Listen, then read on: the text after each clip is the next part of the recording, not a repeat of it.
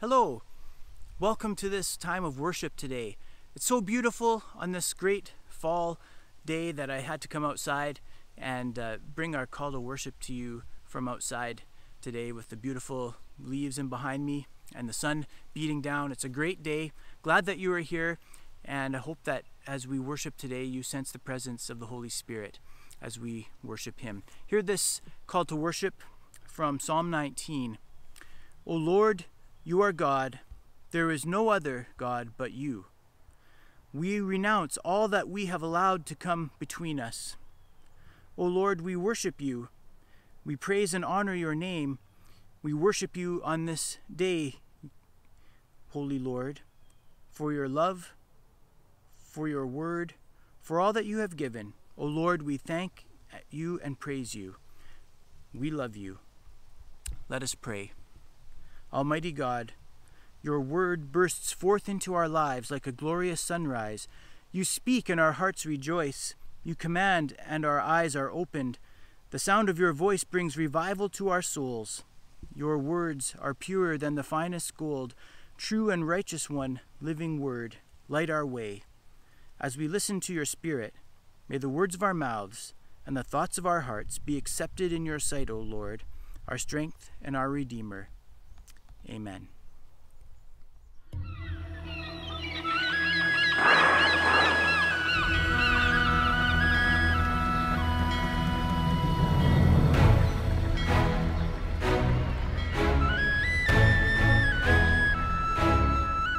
Over mountains high, through the valleys low, God is good. Wherever we go, from the brightest days to the darkest nights, God is good all the time. Oh, oh, oh,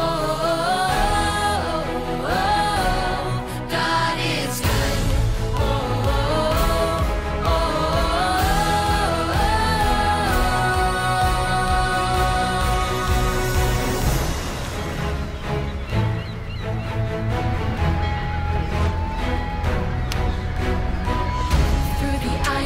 snow to the vast unknown, everywhere we go, God is good. Through the trials we face, He will show the way. We will stand and say that God is good. Oh, oh, oh, oh, oh, oh, God is good. Oh, oh, oh,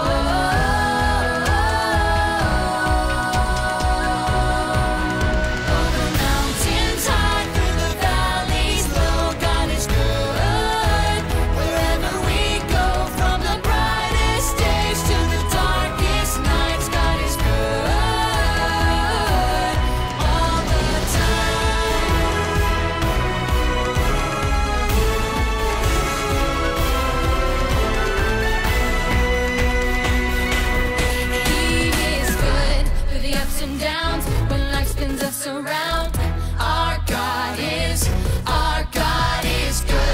nothing goes our way, and it's just not our day. Our God is good. Oh, oh, oh, oh, God is good. Oh, oh,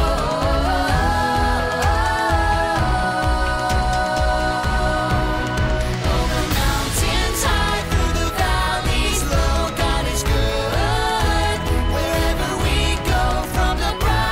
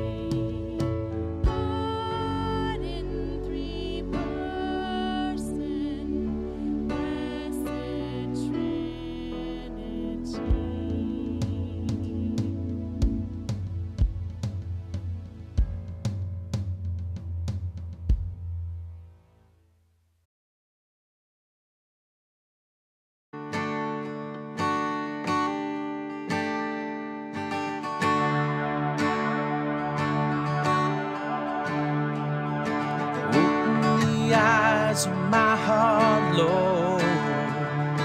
Open the eyes of my heart. I want to see you. I want to see you.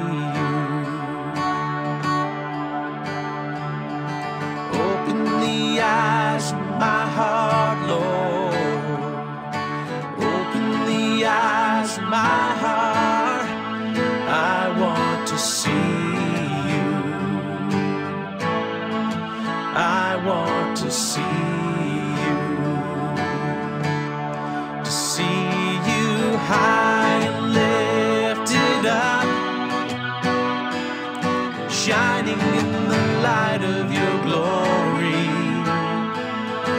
Pour out your power and love as we sing, holy, holy, holy.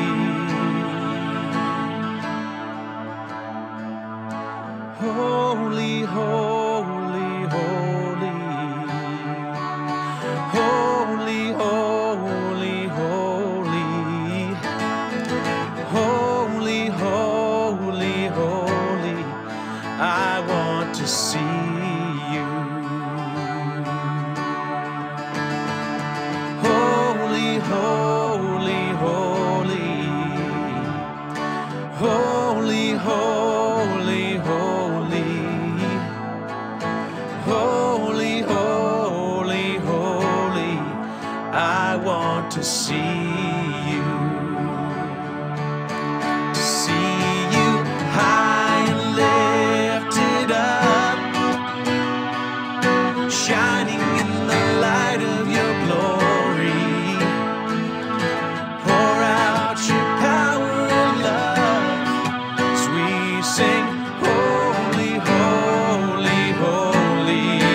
See you high and lifted up, shining in the light of your glory. Pour out your power and love as we sing, holy, holy, holy. Holy, holy, holy. Holy, holy, holy. Holy, holy, holy. I want to see you.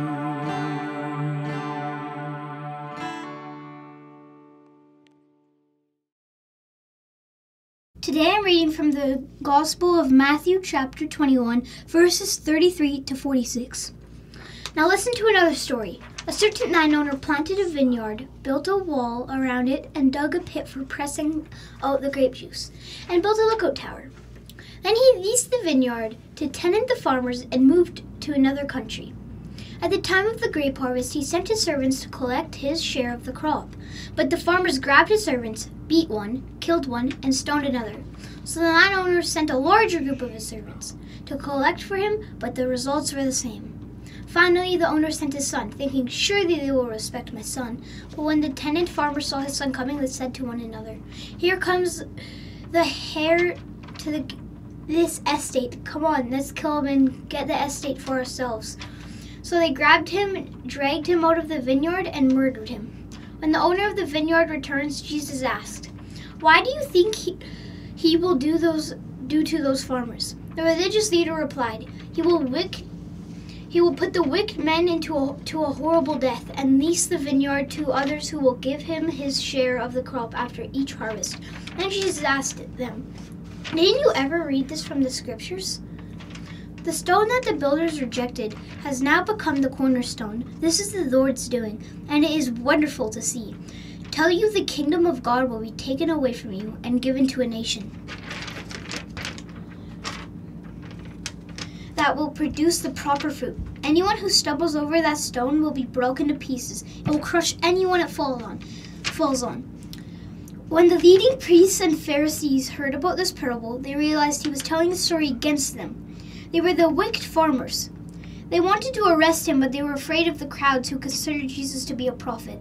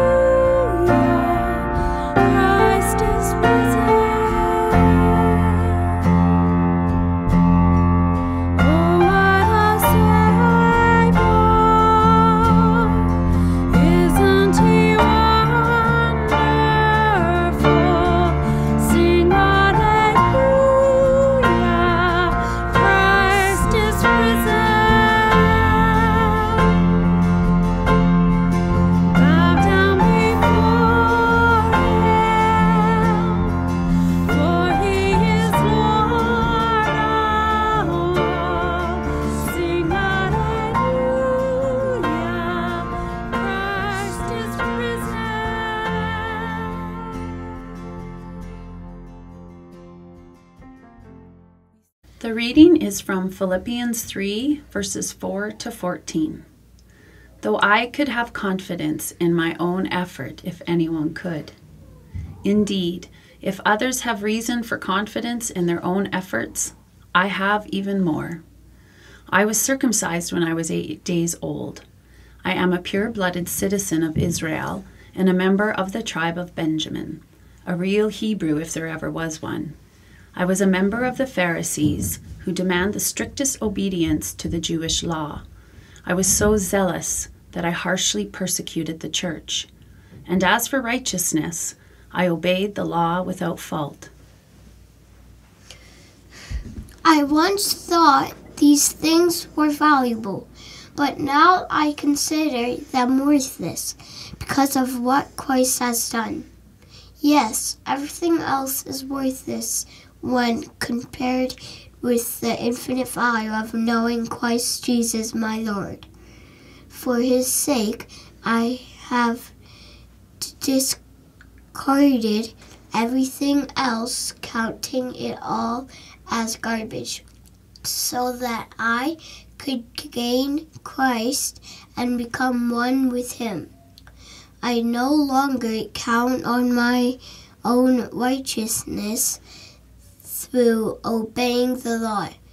Rather, I become righteous through faith in Christ.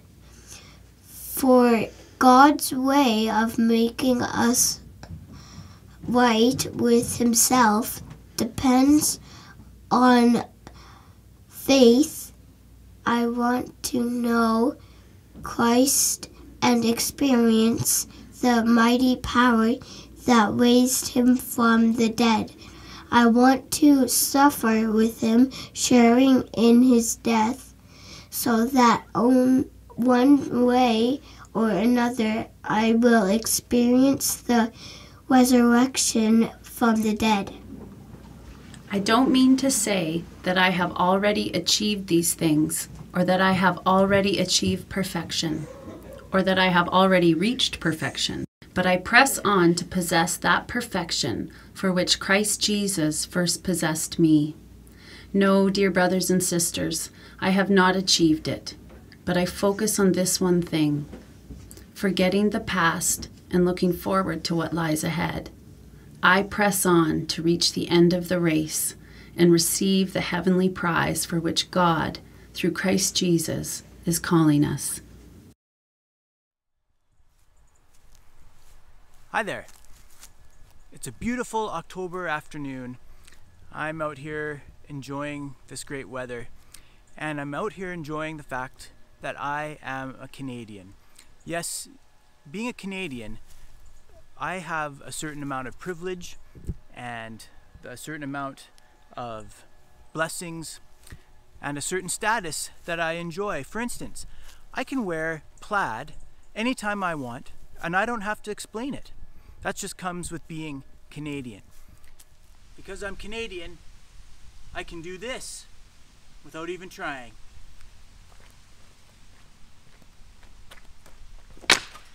Oh yeah! First try. Some of the other things that I enjoy about being Canadian are universal health care. I have freedom. I can travel where I want, when I want, unless I want to go to the Maritimes, I guess, right now. But hey, there is that. But generally, I can do that. I can participate in choosing government. I think that I'm counted among the most blessed in our world simply because I call myself Canadian. Do you believe that? I think it's true. There is a status that comes with being Canadian. A status that I didn't create, a status that doesn't have anything really to do with me, but nonetheless, because I'm Canadian, I am a blessed person in the world that we live in. Paul in Philippians chapter 3 outlines the way that status works. Paul outlines for a group of people who understand status and who live by a code of standing and status within society, and he outlines to them that whatever status they may have, whatever privilege they may enjoy, whoever they may be as a person within the society that they live, all of it pales in comparison to being found in Jesus Christ. There is a status, Paul believes, that comes with knowing Christ. The status has implications and meaning, but Paul understands, but what Paul understands and how he conveys this standing is different than what the Philippian church and what you and I may think of when we think of the status that comes with knowing Christ. For Paul, to know Jesus is to experience relationship with him. In fact, throughout the New Testament, whether it's in the gospel writings or as we think about Paul's writings or other writers of the New Testament, when they talk about knowing Jesus, they don't simply have a point of view which says we know about Jesus, we know about his teachings or his sayings as he went around the countryside preaching. We don't know about just about the details of his life when he ministered on the earth. To know Jesus is to have a relationship with him. And in Paul's understanding, to have this relationship with Jesus brings about a certain amount of standing, a certain status. This we remember from our journey through Romans, don't we?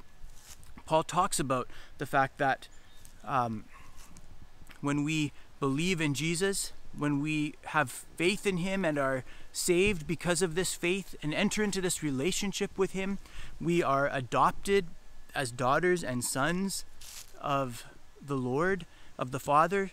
We become joint heirs along with Jesus in the blessings of being a part of the family of God. We become people who are recipients of the glory of resurrection, which means that we will participate in eternal life through the resurrection of the dead when Jesus returns.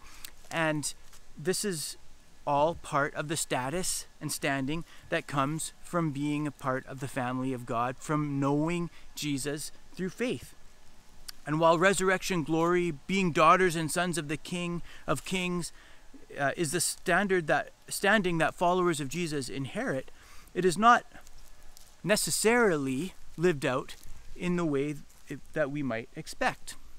Yes, Paul keys into a certain tendency that humanity possesses, which is this: to cling to status and to live off the benefits of good standing.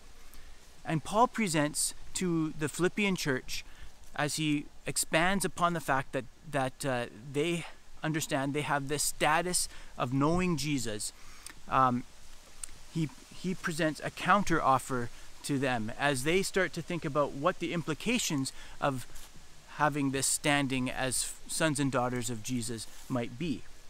And his counter offer is this: if you want to embrace the status that you have with Jesus, if you want to really know who he is and experience the power of his resurrection, you will need to follow the model of Jesus. And so Paul wraps all of this up, as he did in chapter 2 from last week, in the context of humility. To have a relationship with Jesus infers that we have an understanding of the characteristics of the Jesus whom we know. And if this Jesus, who we say we know and have standing with and because of, is in us, then his character is in us, and we work to emulate Jesus. And in this chapter 3, Paul invokes the image of the Christological hymn from chapter 2. And remember that hymn that we read last week from Philippians chapter 2, that Jesus, who was God, did not view his standing as God as something to be grasped, but emptied himself and took on the form of his creation, became a human being, and suffered and died so that salvation and restoration and new life could be offered to his creation.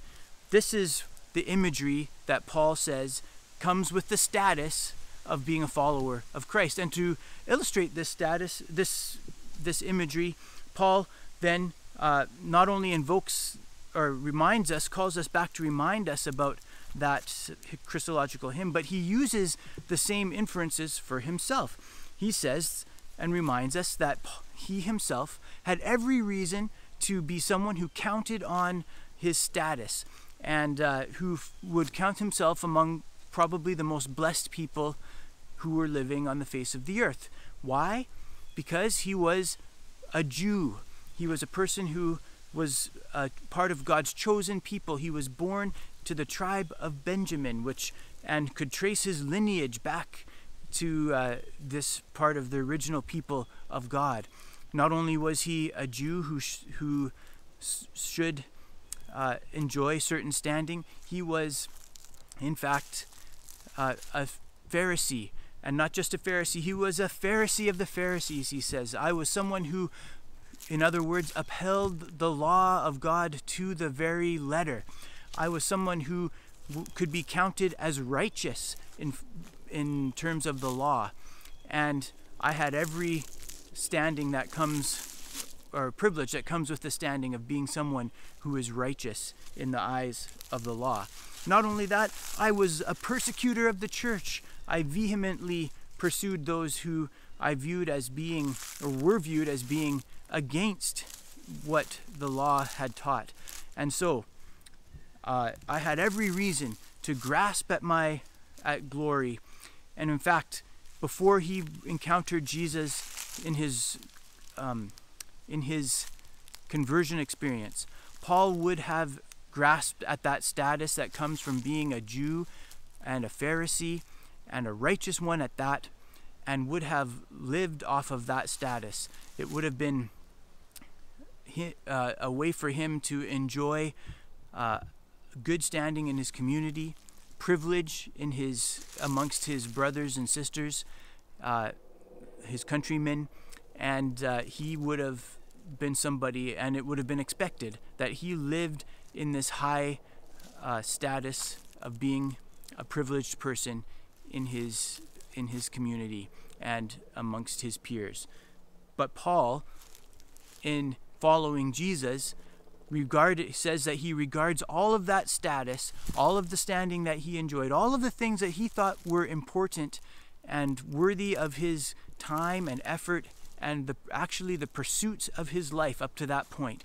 He regards it all as rubbish. He says, I consider it all trash. In fact, the Greek word that is used to describe it in most of our translations, most commentators say is actually a little bit too mild. Paul actually uses a Greek word that could be better translated to say excrement. I view all of those privileges, all the status that I had, the righteousness that comes from the law as excrement in comparison to living and knowing Christ and being one of his children. This is Paul's understanding. This is Paul's explanation of what knowing Christ means. It means being able to forego these other privileges and the status that comes from being a person of high regard. It means being willing to forego some of the pursuits that people in his time were wanting to put themselves up against. It means being willing to forego maybe popularity or wealth or an ease of life, because he viewed following Christ and knowing him even in his sufferings and even in joining in his sufferings as far more valuable than any of those sorts of things. Jesus did not grasp at his glory, neither did Paul grasp at his status, and he understands that and sees it for what it actually was. And Paul, in this way, in this passage, is calling out the values of the world he lives in as values which miss the point. They're incomplete. They're not always bad in and of themselves, Paul doesn't think that the law is bad, for instance, or a desire to follow the law is bad, for instance, but these pursuits may have a tendency to swing people off into a tangent and become the goal of life rather than part of a faithful living out of relationship with their God and Creator. This is what Paul believes is at issue here, and this is what he starts to explain to them.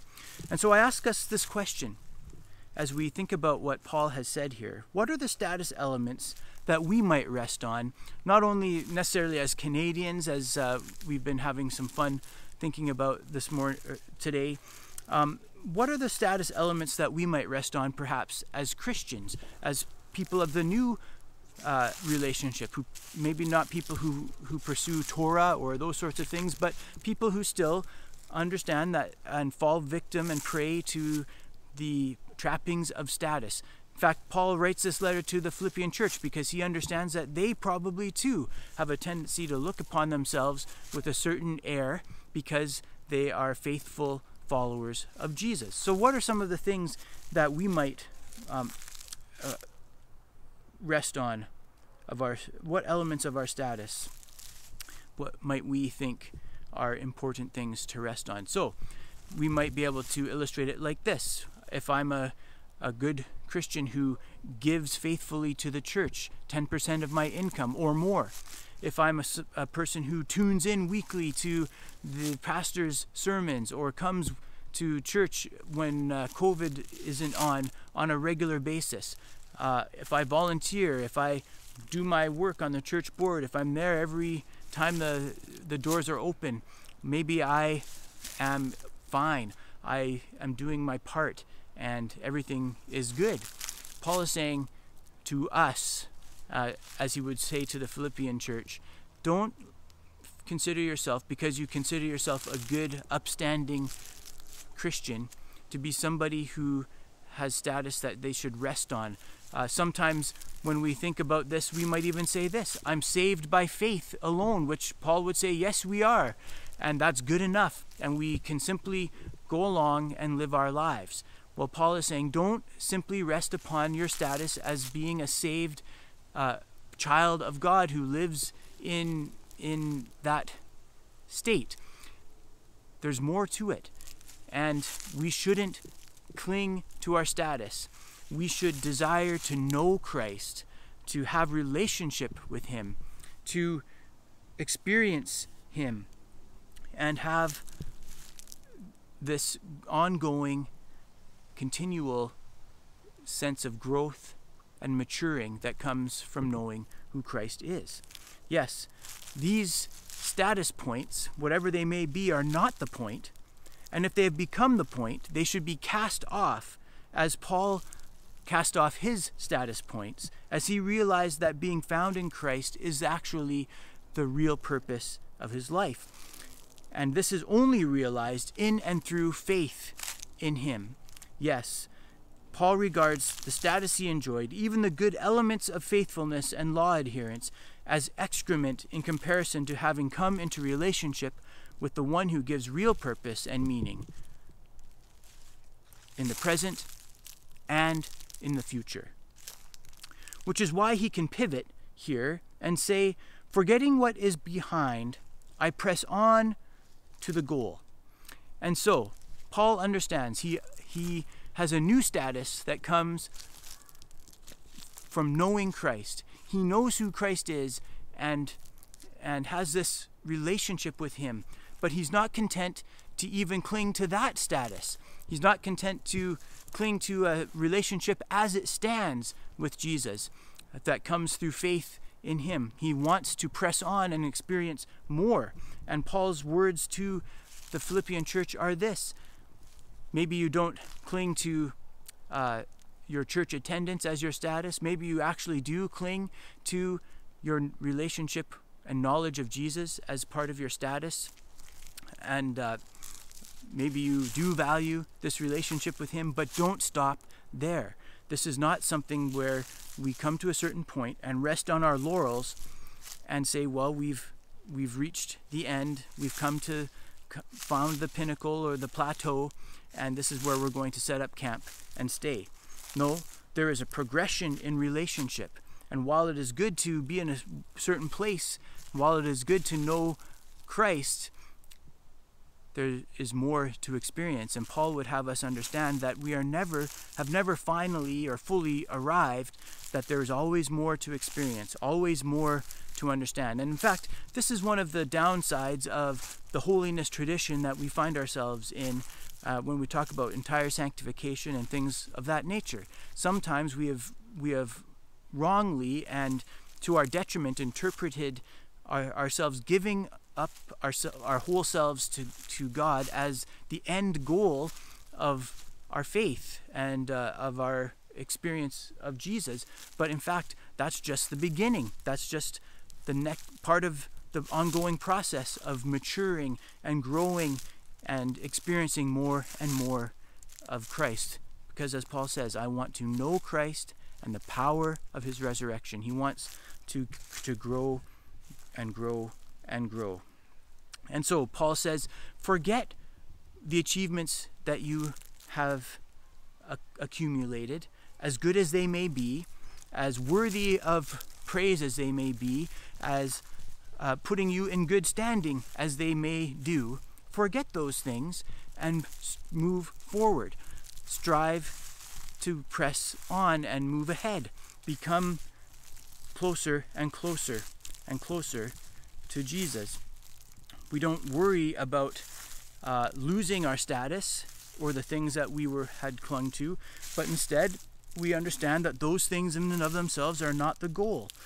The life of resurrection is the goal, and the power of which this resurrection we will experience one day when Jesus returns and we join him in resurrection life.